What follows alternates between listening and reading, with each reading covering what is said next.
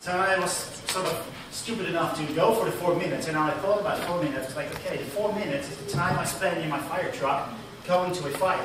And in this moment, there's a lot of things we have to think about if we go to those fires. As you can see, there's a cloud of information over our head, which is sort of resembling the web of data. If we go to an incident and think, what could we get from the web of data? So we go to a building fire and get data from buildings from the web. This is probably the picture you can draw from the city of Amsterdam, where I work. The only problem is that for firefighters, their picture is slightly different. This is what we see. Not only the building is seriously on fire, the detail of this picture is actually that it was a normal house which contained an illegal hospital. So this is not what you can find on the web, because that's illegal. The second thing was that in my reality, in my job, 2 people got killed in this fire. The problem is that we want to use a lot of public and open data available, but we would like to see that we can make it better to use for us. There's another example. If you go to a car accident, so you try to find information about this car on the web. This is the information you get. You can picture this car. The only problem is when we arrive, you probably see something like this. The characteristics between the car and this picture, although it's the exact same car, although it's the exact same car, the characteristics are completely different.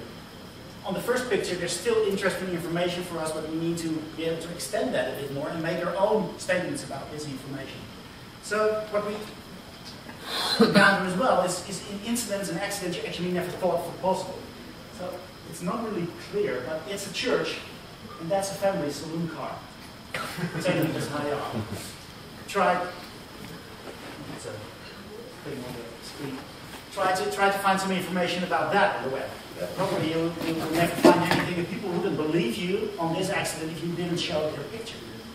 So what we actually would like to have is by the time we go in those 4 minutes to an incident, that this information we go and have in our head is actually a bit more structured. About 5 years ago, I started looking into what the possibilities would be of using linked data in the linked open data cloud of a lot of government information available. So we're doing that right now. I started to run my own company in edX. We're a W3C member and very much into the linked data and the data on the web track. We're not researchers because we use so many technology. A lot of people think you come from a research field. We're engineers. We solve problems. Now, that's me on the lower right corner solving this problem, a single house fire. This is like standard work for us. Standard work like that for us too. I'll challenge you on that one. So as you imagine, I'm interested in semantics and fires, and you can probably guess my Twitter handle. Another thing which I wanted to give you away here is, in this 4 minutes that I've almost been talking right now, you would have been dead if your house was on fire. So please buy a smoke detector. Seriously, please buy a smoke detector. And for everybody who was wondering what happened here, there was a car in the eastern part of Germany taking an off-ramp of a highway, missing the turn at the end, launched himself, I think, 32 meters through the air at 170 kilometers an hour. That's about 100 miles or something like that. And the fire department took about a good 2 hours to get this guy out. I hope that he's still alive, because if you have a driving style like this, the chances are pretty.